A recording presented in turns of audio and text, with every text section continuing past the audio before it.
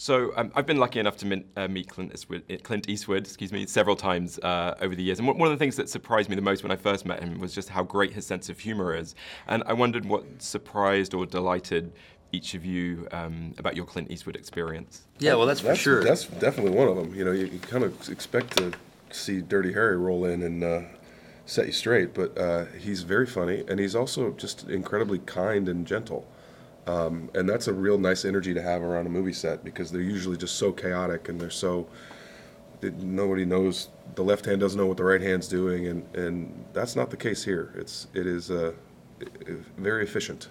I remember we were in a holding room at AFI, and for some reason we started talking about chickens. He has chickens at home, and so it was like a lot of them, yeah, too, like right? 33, yeah. And they're all different, really wild kinds. And I thought, here we are talking about chickens and turkeys and all this stuff, and I just thought, dude, he's a righteous dude. Yeah.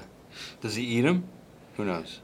Oh, I didn't ask that. See, that's why he got Watson Bryant's role. He asked those questions. He's sardonic. Yeah. You got to spend some time with Bobby, didn't you?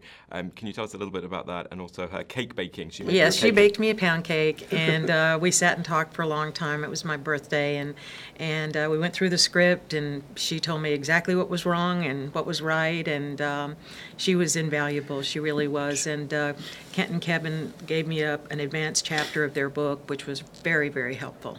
And I love the scene where your character, Sam, tells Richard to get angry. Why isn't he angry? It's such a powerful scene. Can you tell us a bit about just creating that on-screen relationship with Paul? Yeah, well, Paul and I got together in New York a few weeks earlier and read through both versions of the script.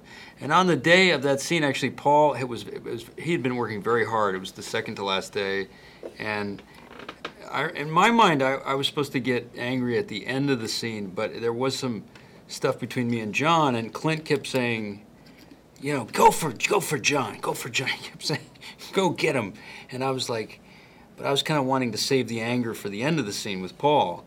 And so I kind of was sort of confused, but then he kept saying, go after John, go after John, fuck with him. And I was thinking, I want to save it for the end when I yell at Paul, so he had me come at you a little bit, and then we went at each other, and then that scene was a very long scene, and we took a few versions, and on the day I had some energy, so I was able to wake up Paul a little bit, because I had a break, and Paul had been working just tirelessly, and so I came back with some energy, and I yelled at him all day. As we said about Clint Eastwood's sense of humor at the beginning, there was actually a lot of humor in the film. People were laughing a lot in the screening I was at. And John, on a more light-hearted note, there's a Macarena scene, which is obviously a big hit. It's very period, late 90s.